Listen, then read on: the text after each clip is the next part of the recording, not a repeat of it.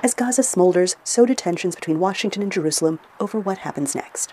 Israeli forces on Monday entered Gaza's largest hospital, claiming they were targeting senior Hamas militants. Prime Minister Benjamin Netanyahu next plans a major ground operation into the crowded city of Rafah, something President Joe Biden opposes unless there's a political and humanitarian plan.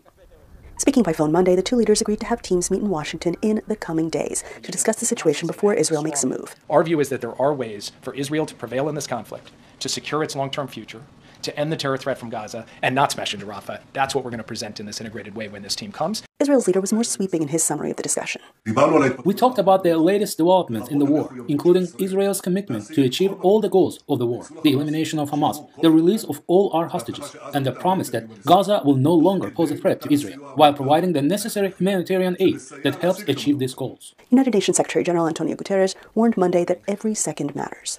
Palestinians in Gaza are enduring horrifying levels of hunger and suffering.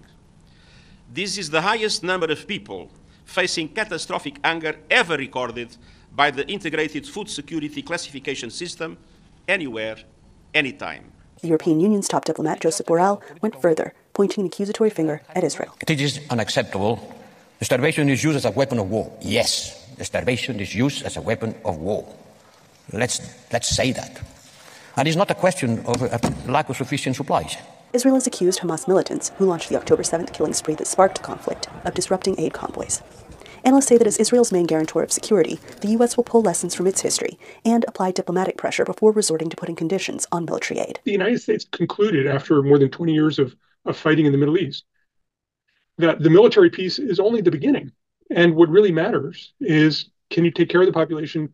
Can you persuade the population that there's a better future if they follow the course you want to take? A strategy complicated as Israel continues to relive the horrors of the deadliest day for the Jewish people in decades. The discussion in Israel is still about the threat that comes from Hamas, the sense that we have to make sure that October 7th never happens again. And I think a lingering sense that Palestinians are overwhelmingly supportive of Hamas, and therefore compassion won't get you a willingness to coexist.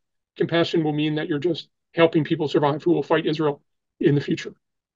Where that gets settled, I don't know, but I do think that Israel has a history of adhering to laws of war. But as these powerful players prepare to meet far from the horrors of life in Gaza, aid officials are asking, how much longer can civilians go on like this?